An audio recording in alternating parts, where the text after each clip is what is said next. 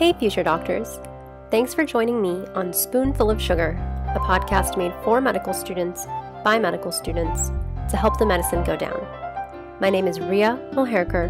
I'm a student at Drexel University College of Medicine, and I will be your host today.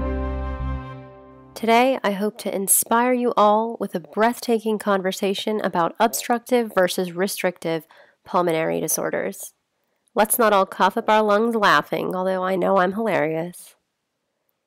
Anyway, obstructive versus restrictive. I'm going to try and hit all the major points. We'll talk about how we use pulmonary function tests to differentiate between the two, and then we'll get into specific diseases within each category. As always, I'm going to do my best to keep you guys engaged by asking lots of questions. Feel free to pause if you need a moment to think, but I really encourage everyone to try and think of an answer. And if you get it wrong, who cares? There's no time like the present to learn. So with all of that positivity in mind, let's dive in. If you had to explain the difference between obstructive and restrictive lung disease to a child, what might you say? To me, obstructive is a problem getting air out of the lungs, whereas restrictive is a problem getting air into the lungs. And if you think back to those lung volume graphs with the tidal volume, residual volume, total lung capacity, all of that, these diseases are reflected on those curves. So what happens to total lung capacity and residual volume in obstructive lung disease?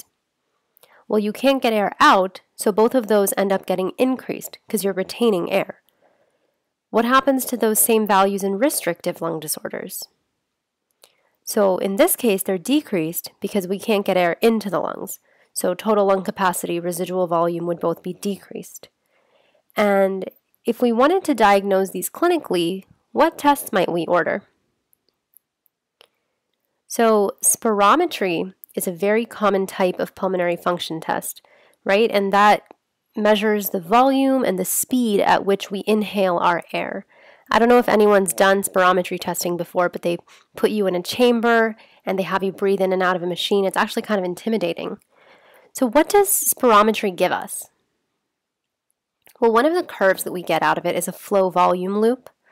So this loop plots airflow measured in liters per second against the total volume inspired or expired, and that's just measured in liters. So it kind of represents an entire respiratory cycle. And one of the limitations of a podcast is I can't show you a picture. So if you don't remember it, go back and look it up. But if you do remember the flow volume loop, you'll kind of remember that it looks like a misshapen egg. So the curve of a healthy individual kind of sits right in the center, right? What happens to the flow volume loop in obstructive lung disease? So the curve shifts left, and that represents increased lung volumes. And do you remember how the contour of that curve is affected, specifically during expiration? So during expiration, we get kind of a scooped out curve, right? And do you guys know why? So the scooping actually has to do with the location of the airway narrowing.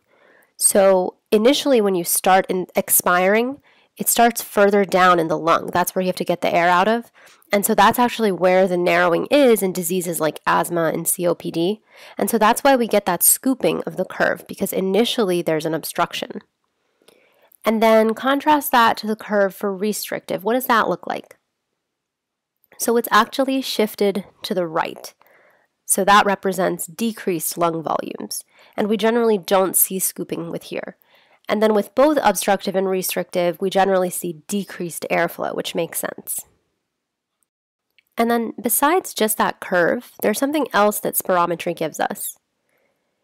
It gives us certain measurements that we use to distinguish between obstructive and restrictive. Do you guys know kind of the big ones that I'm thinking of? So I'm thinking of FEV1 and FVC. Do you know what FEV1 stands for? It's the forced expiratory volume in 1 second. So that tells us how much volume we can breathe out after 1 second of forced expiration. And then the other value that we use is FVC, or forced vital capacity. What does that tell us? It tells us how much total air you can breathe out within a maximally forced expiration. And then we can also use an FEV1 to FVC ratio to compare obstructive and restrictive disease. So let's go through each of these values for the two categories of disease.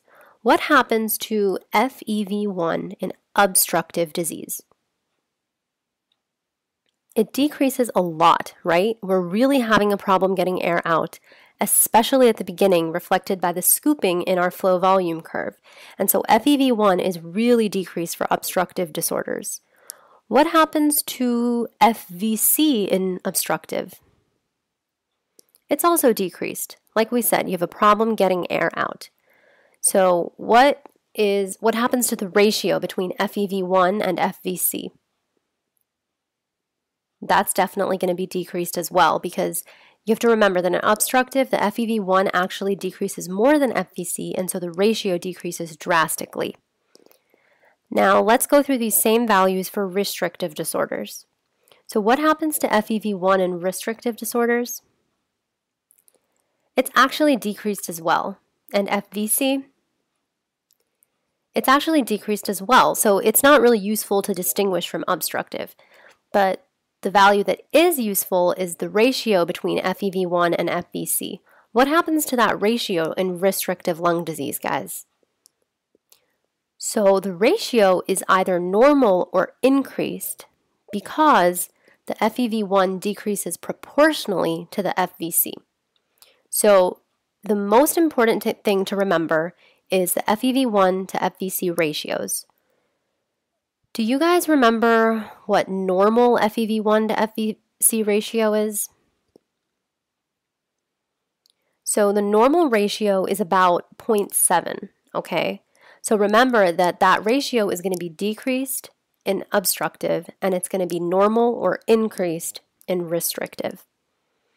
And then the values of FVC and FEV1, whenever they give you the PFTs, the reference value is generally calculated based on age and ethnicity, so that's what you would expect for an individual of that age and that ethnicity. So in a healthy patient, we want FVC and FEV1 to be within 80% of the reference value. If it's less than that, then we know that there's some underlying abnormality there. But again, just to reiterate, the most important thing you want to look at on the exam is the FEV1 to FVC ratio. It's decreased for obstructive, and it's increased for restrictive. Now there's one other measurement that they might sometimes give you. That measurement it's called DLCO, or the diffusing capacity of the lungs for carbon monoxide.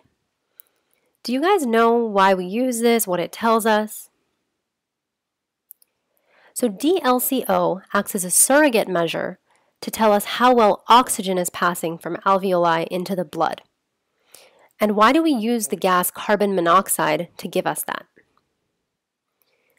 It's because carbon monoxide is a diffusion-limited gas. That means that the gas does not equilibrate by the time the blood passes through the capillary. The limiting factor in equilibration of the gas is how well it diffuses across the alveolar membrane. And we use carbon monoxide because it imitates how oxygen acts in diseases like emphysema, fibrosis, when there's damage to the alveoli. At that time, oxygen becomes diffusion limited as well. What is oxygen described as in a healthy individual? It's not diffusion limited, it's perfusion limited. So usually in a healthy individual, the equilibration of oxygen depends not on how well it diffuses across the membrane, but rather how much blood flow is coming to that particular alveolar membrane. And so normally, to increase blood flow, we have to increase perfusion. Do you know what other gases act like perfusion-limited gases? So carbon dioxide and nitric oxide both act as perfusion-limited gases. So remember that oxygen in healthy individuals is generally perfusion-limited, meaning dependent on how much blood comes to the alveoli, whereas in diseases like emphysema, fibrosis, where there's damage, oxygen becomes diffusion limited. And so that's why we can also use the DLCO, or the diffusing capacity of lungs for carbon monoxide, to tell us if the alveoli are damaged. Now, if they give you the PFTs on the exam, then it's often easy to identify what's going on, because all you really have to look at is the FEV1 to FVC ratio and see if it's decreased or not. But oftentimes, these obstructive and restrictive lung diseases, we have to identify based on the presentation. And so I'd like to go through a few cases and talk about the etiology of the disease. So, case number 1. Let's say an 18-year-old girl comes in. She comes back from college, and she's complaining of this cough for about 2 months or so. She says she has some associated chest tightness and shortness of breath, and she's occasionally coughing up clear mucus. Her symptoms do wake her up at night, maybe once or twice a week, and when you do your physical exam, you hear some expiratory wheezes bilaterally. What's your diagnosis most likely going to be in this 18-year-old college girl? So I'm thinking of asthma, and this isn't usually the typical presentation of asthma. It usually presents in childhood, but in this case, it can present later as well, and so in this case, we're seeing it in an 18-year-old girl. Now, asthma is considered what? Obstructive or restrictive? It's considered an obstructive disorder, and it falls under the umbrella of chronic obstructive pulmonary disorders, or COPD. So asthma is kind of a subtype of that. And what are some characteristics of asthma? So usually the symptoms are exacerbated by certain triggers, right? Like infections, allergens, cold.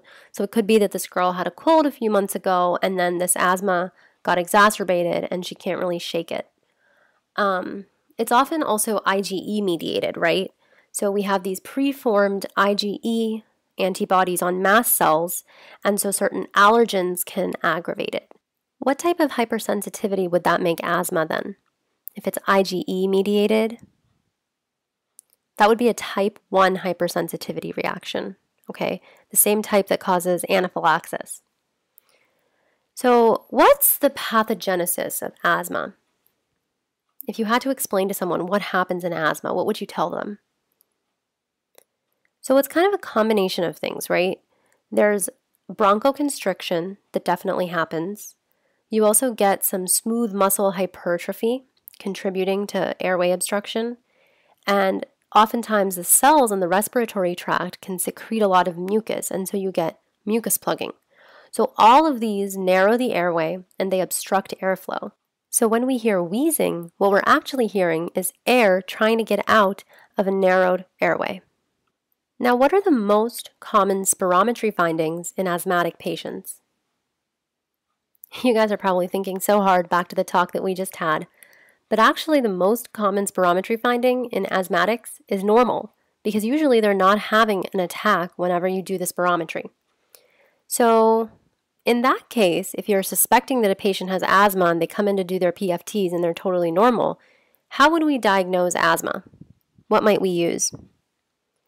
So we can use something called a methylcholine challenge test. Methylcholine is a muscarinic M3 agonist, and it actually exacerbates symptoms in asthmatic patients. Now, what's sort of the key to diagnosing asthma versus any other obstructive process?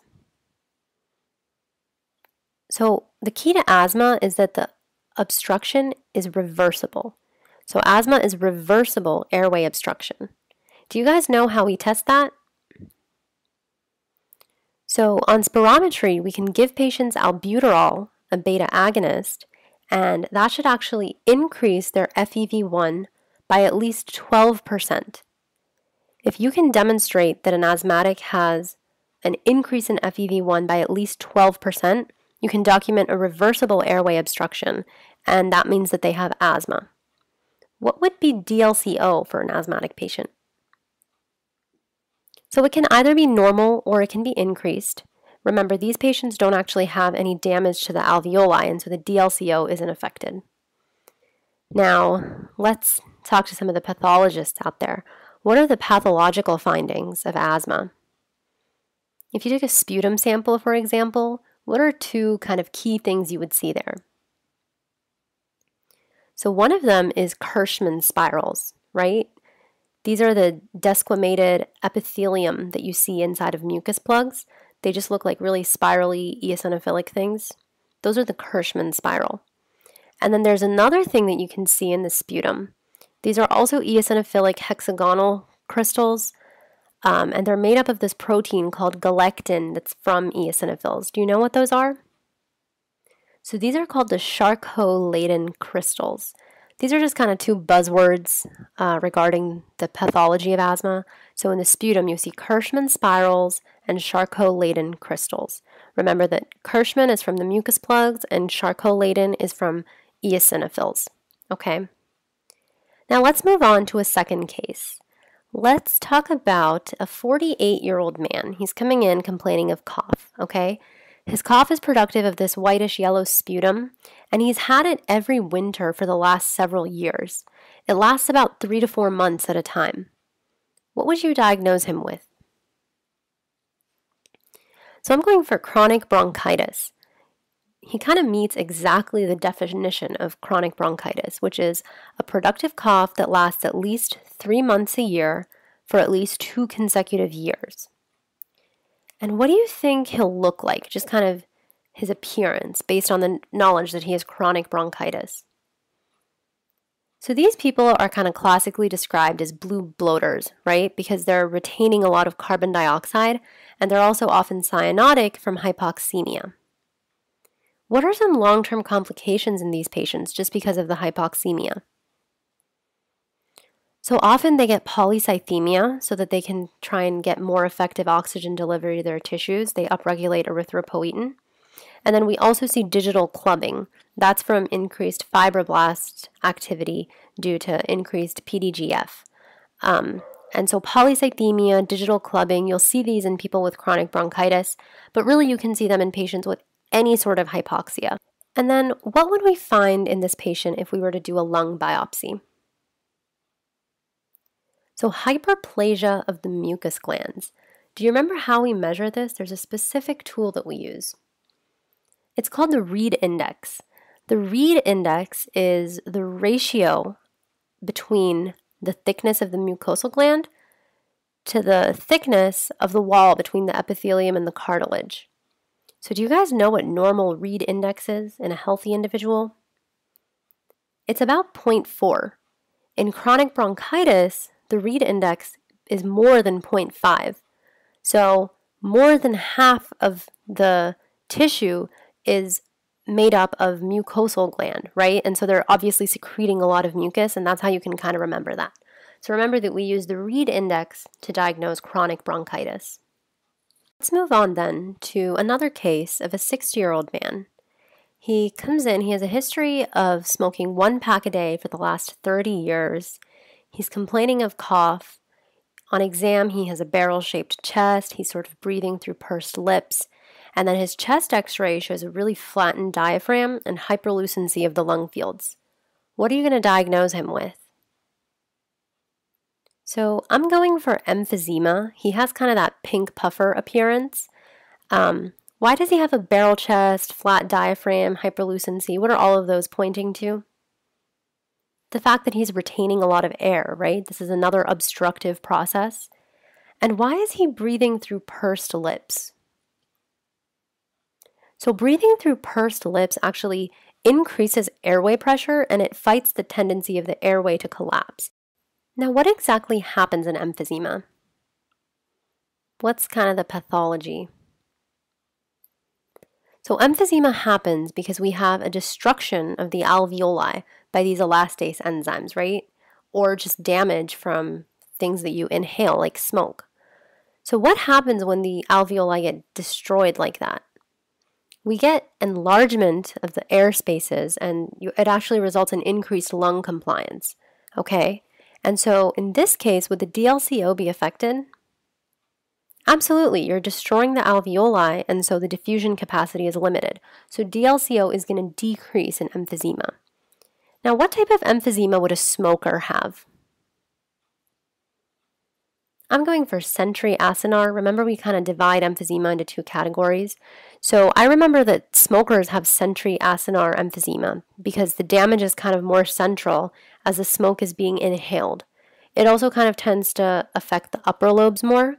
Think of it as smoke rising up. And so Sentry Acinar emphysema happens in smokers. Now, what if I had asked you guys instead about a younger man? Let's say he's about 35, and he comes in complaining of dyspnea, and then you know from his history that his father passed away from hepatocellular carcinoma. What would his diagnosis most likely be? So I'm going for alpha-1 antitrypsin deficiency. Do you guys remember what the normal function of alpha-1 antitrypsin is? So this enzyme is responsible for degrading elastase. In alpha-1 antitrypsin deficiency, that enzyme isn't forming properly. So what actually happens in these patients is they get a bunch of misfolded protein aggregates of what was supposed to be the alpha-1 antitrypsin accumulating in the liver. And all those aggregates can actually cause cirrhosis, and it increases their risk of getting hepatocellular carcinoma. Now, if you were to do pathology of the liver, what would you see in someone who's alpha-1 antitrypsin deficient? Remember, you see the PAS positive globules? Remember what PAS stains for? It generally stains glycogen, but it also stains glycolipids, glycoproteins, and so it ends up staining that misfolded alpha-1 antitrypsin in the hepatic cells. Now, sorry to jump all the way down to the liver for a second. Let's go back up to the lung. What type of emphysema would a patient with alpha-1 antitrypsin deficiency get? Not Sentry Acinar. So this is called pan-acinar, okay? I remember it this way. In smokers, it's Sentry Acinar because the smoke damages along the path that it's inhaled, whereas in alpha-1 antitrypsin deficiency, it's pan-acinar because you have elastase overactive everywhere, right? Because the protein that's supposed to degrade it isn't present. And so elastase is just rampant and it's destroying alveoli everywhere. Now, that pretty much wraps up emphysema. Let's talk about the last disease that falls under that umbrella of COPD. This one's a little less high yield, but it results from permanently dilated airways from some kind of destruction, either chronic infection of the bronchi or some sort of obstruction. Do you guys know what I'm thinking of? I'm thinking of bronchiectasis. And this one for me was a little harder to conceptualize, but now I kind of just think of it as some sort of damage to the airway that ends up scarring the airway, and it makes the airways wider. Now, who gets bronchiectasis? So a lot of times smokers can get it. There's some other congenital diseases that can also lead to bronchiectasis. So cystic fibrosis is a big one, and then Cartaginer syndrome as well. Remember, these are the patients who have dynein deficiency, and so their cilia aren't working, and they can't quite as well evacuate the lungs. Now that pretty much wraps up what I wanted to talk about for obstructive disorders. And just to kind of reiterate, what was the major PFT value that we were looking for in these people? We were looking for a decreased FEV1 to FVC ratio. And what happens to that ratio in restrictive disorders? Right, it's either normal or it's increased. So now let's switch over to the restrictive lung diseases, and we'll end with these. So in terms of restrictive, the restriction to the inhalation of air can either be internal or external. When would we see external restrictive lung disorder? Any time that we can't physically expand the chest, for instance. For example, scoliosis, severe scoliosis can impair lung function. Patients with ankylosing spondylitis, we actually monitor them with PFTs because their joint disease can become so bad that they can't physically expand their chest wall. And then obesity is another one that kind of limits chest expansion. And then aside from physical chest wall expansion, if you're not able to contract the muscles, for example, if you can't contract the diaphragm to expand the lungs, then that could also lead to restriction. So I'm thinking something like Guillain-Barré syndrome or something like polio, where the innervation to that diaphragm is affected. Now, what causes internal restriction? So, the restrictive lung diseases internally generally are all some sort of interstitial lung diseases. So, the interstitium is somehow damaged. And for these, you often just have to recognize presentations. So, let's say you have a farmer or someone who happens to be exposed to pigeons, for instance, and he is coming in with shortness of breath, chest tightness. Do you know what he might have? So, I'm thinking of hypersensitivity pneumonitis. This is a type 3/type 4 hypersensitivity, so it can be mediated either by antibodies and immune complexes or by T cells. And do you guys know the most common pathogens that usually cause hypersensitivity pneumonitis? It's usually actinomyces or aspergillus, and so that's why farmers are often exposed to it. What about someone who has a honeycomb lung appearance? That's kind of a buzzword for a specific interstitial lung disease, honeycomb lung appearance. That would be idiopathic pulmonary fibrosis, okay? That damages the interstitium, and on CT scan, you can often see that honeycomb. And then other diseases, sarcoidosis can always cause interstitial lung diseases. Remember, that creates the non-caseating granulomas. And then we get into some of the pneumoconioses. These I always thought were really annoying because it's basically just memorization. So let's go over those. Someone who's exposed to a lot of coal dust. In his lungs, you might see some carbon-laden macrophages. What would that be? So this is black lung disease or coal workers' pneumoconiosis, right? They inhale a lot of carbon and it's reflected in their lungs. And we all kind of have that to some extent, right? Especially if we live in urban environments, in cities. What's that called, that finding? You might have seen it on your on the lungs in your cadaver labs, actually. It's called anthracosis. It's just a little bit of carbon that's sort of in everyone's lungs. Now, what about a person who works in the shipbuilding or the roofing industry? And then they have some calcified pleural plaques. If you were to do a path stain, you'd see some ferruginous bodies that stain positive with Prussian blue. What's this one? This is asbestosis, okay? And asbestosis is sort of different from the other pneumoconioses. Do you know why? It's actually the only one that affects the lower lobes of the lungs. The rest affect the upper lobes. And asbestosis increases our risk of a few different types of cancers. Do you know what they are? So asbestosis can cause bronchogenic carcinoma, and that's the one that it causes more commonly. The other cancer that it can cause is mesothelioma, okay? So asbestosis increases risk of bronchogenic carcinoma as well as mesothelioma, but bronchogenic carcinoma is more commonly caused by asbestosis. Now, what about someone that works, let's say, in the aerospace industry? You would find granulomas in their lungs. What's this? Berylliosis. And then our last pneumoconiosis, someone that works in the sandblasting industry. You might see some eggshell calcifications on those hilar lymph nodes. This is silicosis.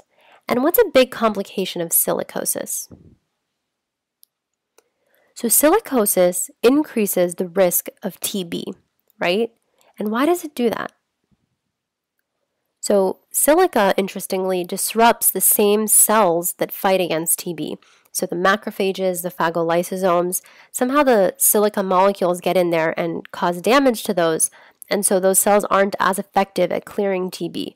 So silicosis is the one that you have to worry about, increased susceptibility for tuberculosis. And then last, for the restrictive category, what are some drugs that can cause interstitial lung diseases? Certainly some chemotherapeutic drugs. Bleomycin and busulfan. They can both cause lung diseases, right? Bleomycin and busulfan. And then there's an antiarrhythmic. Amiodarone. Remember, amiodarone is a drug that can cause crazy side effects, and before you start amiodarone, you always want to get 3 tests. You always want to get PFTs, LFTs, as well as thyroid function tests because they can cause damage to the lungs, liver, and thyroid. So remember that bleomycin, busulfan, amiodarone, these are all drugs that can cause interstitial lung diseases. And that's pretty much a wrap, guys. You can relax, take a deep breath. Hopefully I haven't ruined that for you with all that talk of PFTs and breathing in carbon. The major takeaway, make sure you know what happens to the PFTs for obstructive and restrictive. Make sure you understand the major diseases that fall in each category. This is kind of a pro tip from my experience taking practice questions. A lot of times, answer choices will have all obstructive processes except for one, and that's how you know that that's your answer, So you want to be able to familiarize yourself with the diseases in each category and definitely be able to recognize those PFTs. With that, I'd like to thank you guys for your time. Thank you so much for listening to me. If you thought this review was helpful, please subscribe to our podcast. If you have any questions, comments, concerns, please visit our website at spoonfulofsugar.org and you can post those under this episode. We'll be back soon with more episodes to try and help you as best as we can. In the meantime, just remember that SOS doesn't have to stand for a cry for help. It can also stand for spoonful of sugar to help the medicine go down.